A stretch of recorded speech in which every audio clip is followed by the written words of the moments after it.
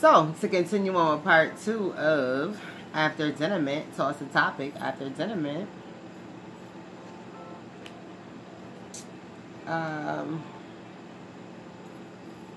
The Temperance card and the Eight of Wands, it's a lot of conversation going on. And this person's trying to remove themselves from this conversation. Because at first, they were highly involved in it, keeping themselves wrapped up in all of the gossip, the drama, all that nonsense, but it caused the trauma. So they said, no, we got to get up out of here because this is nothing but a continuous cycle of uproar.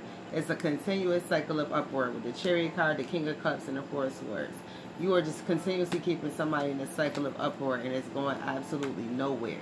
And these people are not young, they're seasoned, so it's no reason to continue this situation like little juvenile children. It's like, when does it kick in to not? 10 of Cups, 6 of Cups, 2 of Swords.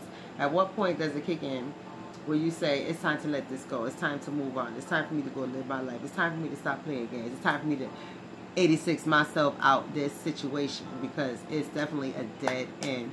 Didn't accomplish anything, didn't receive anything other than drama and trauma, right?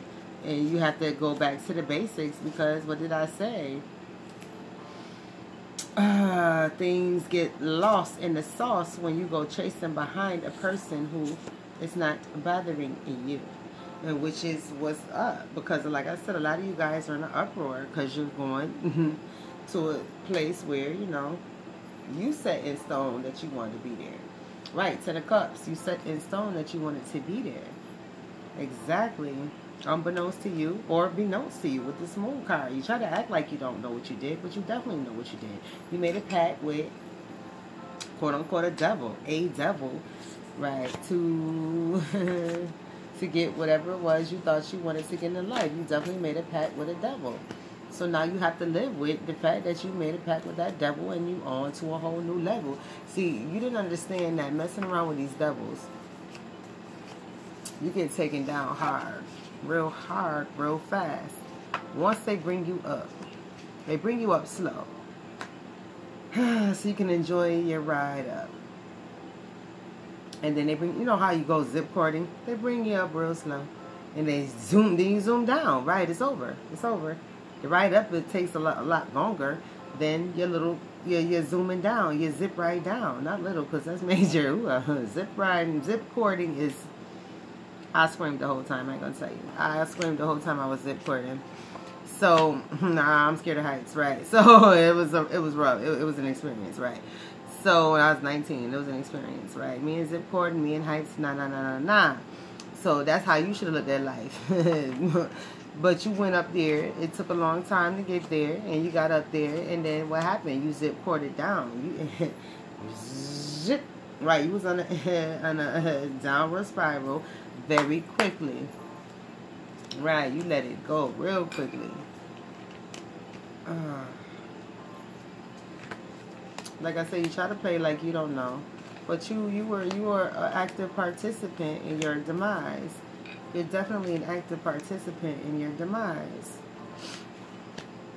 To be quite honest with yourself, a lot of you removed yourself from a person, this contact that you wanted to be around anyway. You removed yourself from your positive contacts years ago. You subtracted yourself from any positivity years ago, because positivity would have pointed out these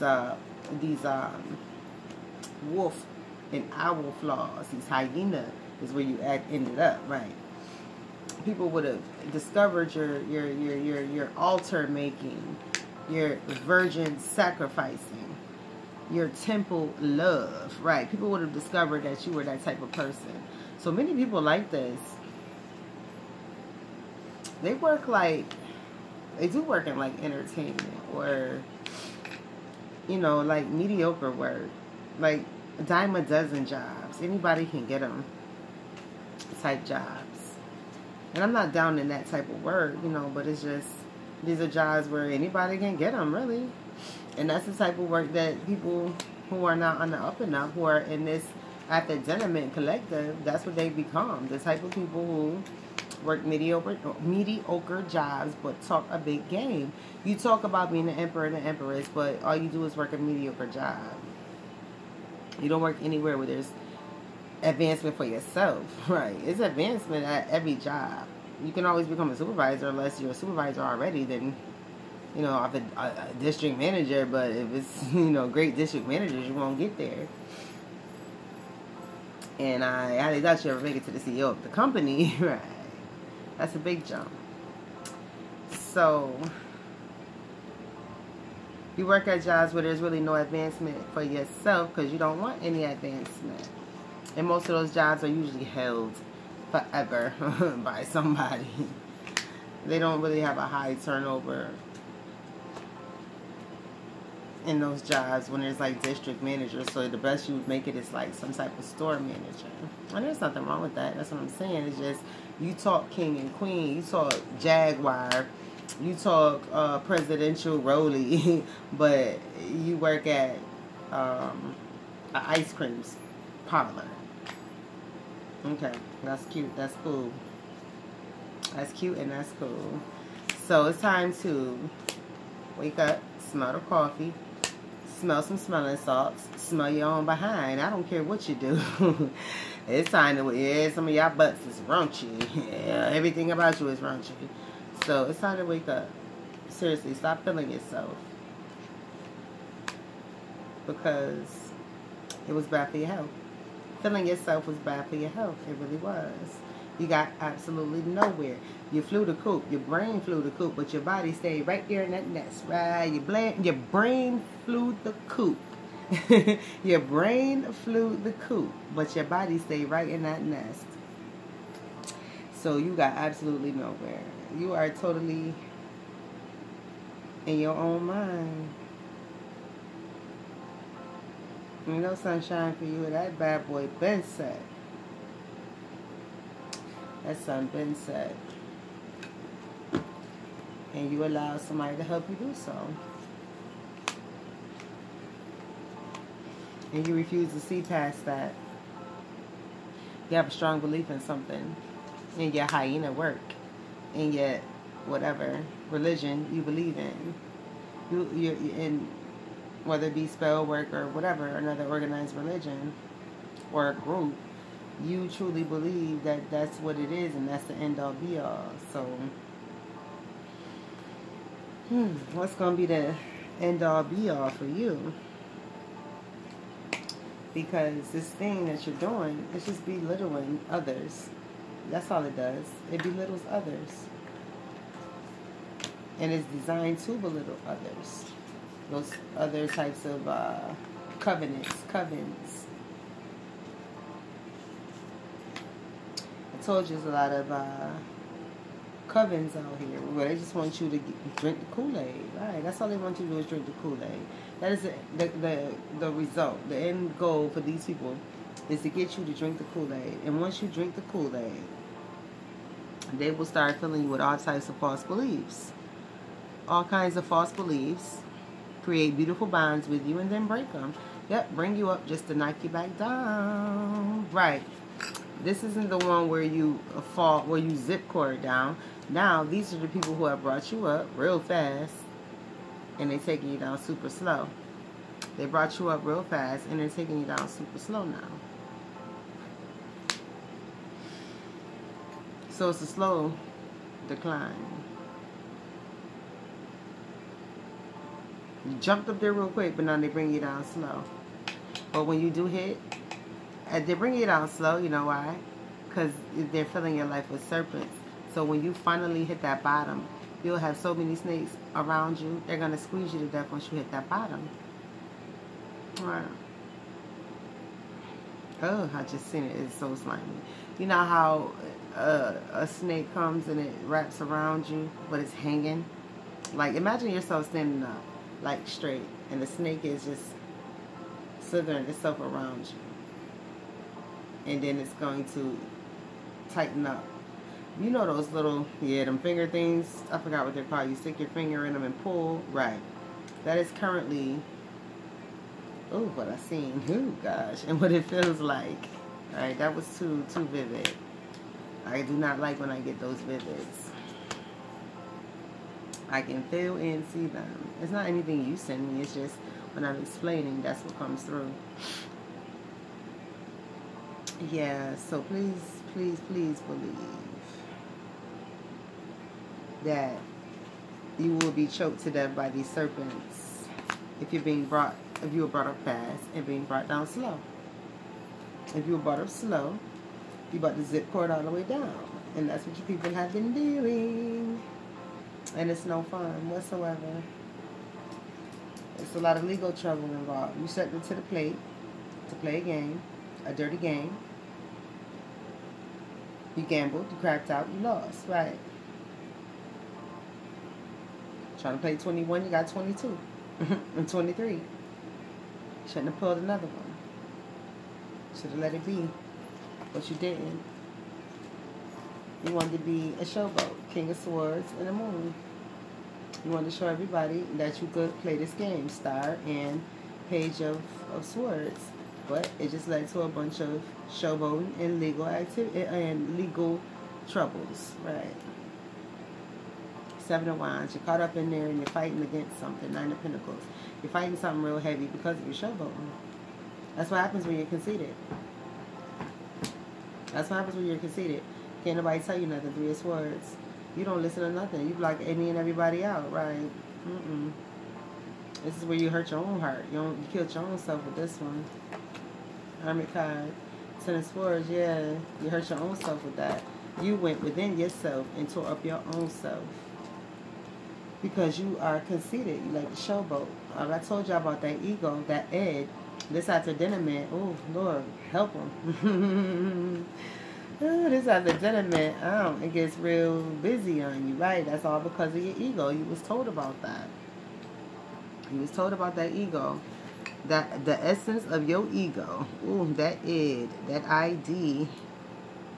For you, your ego, your essence, it got you in a lot of trouble. That ego stuff leads to a lot of trouble. Taking all those matters into your own hands. Calling on contacts that should have never been called upon because you haven't been dealing with these people for years.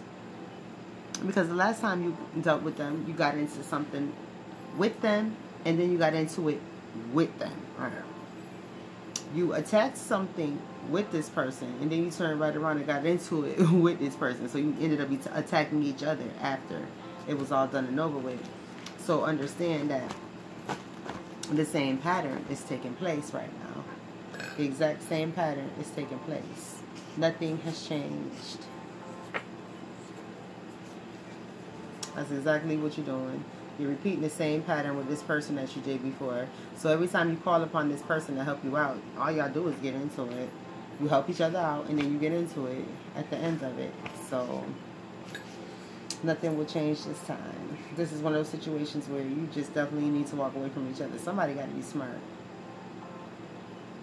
Somebody got to be smart, because the come up ain't there. You keep trying to get a come up instead of having a solid plan and a direct path to follow. You keep being all over, being on all kinds of different paths, being in different lanes. And trust me, all these different lanes don't belong to you. They're not for you. You keep hitting a bunch of roadblocks. They ain't snags, they're roadblocks. Then you got to turn your butt right back around and go back where you came from, because you didn't read the signs on your way there, down that path that you're following. You didn't read the roadblocks, and I mean, you didn't read the signs, and the signs was telling you, oh, this is about to end. Then you was getting, you know what you see when something's about to end.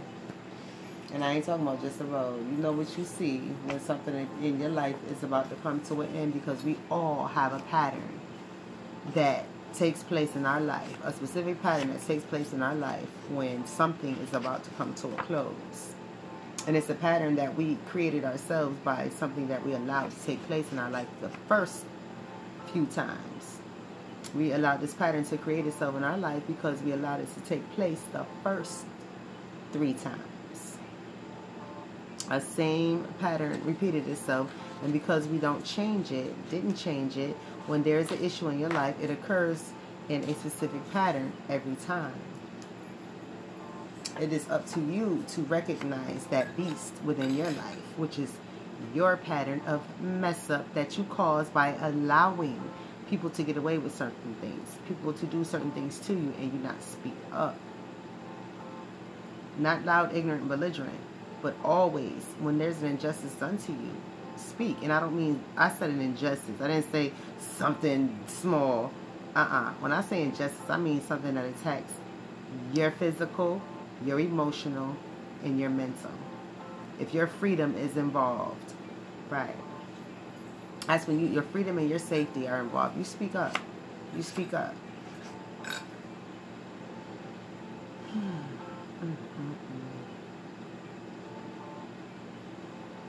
Right, your mischief is getting you stonewalled.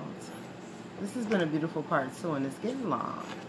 So, what I'm going to do is end this because, right, I guess when I pull out something, it turns into a whole oration. It just keeps on going and going and going. Right. So, it's time to end this. And I'm going to have me a little smoke break and probably do some more reads. Probably do some shorter ones. I don't know. I never call it because guess what? I'm a diviner. If I call it, then, I mean, I can call timing. I can't keep with timing. But at the end of the day, when there's a message that needs to come out, there's no time. You can't put no time limit on it. I tried. And it works really well. Then I'm speed reading. But, you know, orations do what they do. True words do what they do. So, with that being said, I'm going to go ahead and end this and take me a smoke break. Have a smoke sesh. Alright, I'll come back with something possibly.